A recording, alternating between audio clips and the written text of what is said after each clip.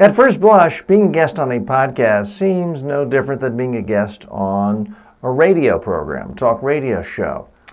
Don't be deceived. It's actually very different.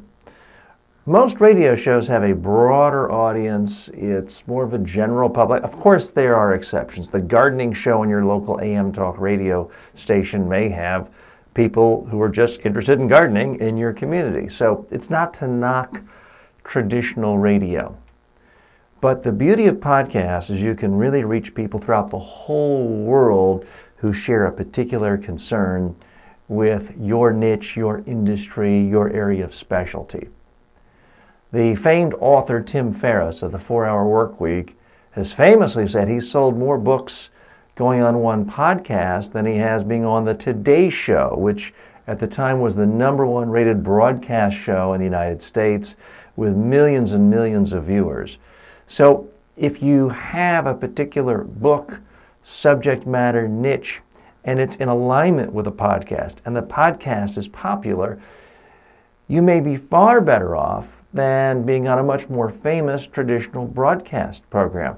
Here's my #1 piece of advice with podcast. Just do it. If you get invited to be on a podcast, just do it. Don't ask the host or the producer to send you all their ratings information or how many downloads they have and all this other stuff, all these screens. Now, you may want to listen to one or two, but the main thing is just do it, because the beauty of a podcast is you can really reach specialized audiences, and they may come back to you. They may find you a week later, a year later, 3 years later, because many people keep their podcast forever, and once it's up, it's there. So it's a more specialized format, and it allows you to go much deeper.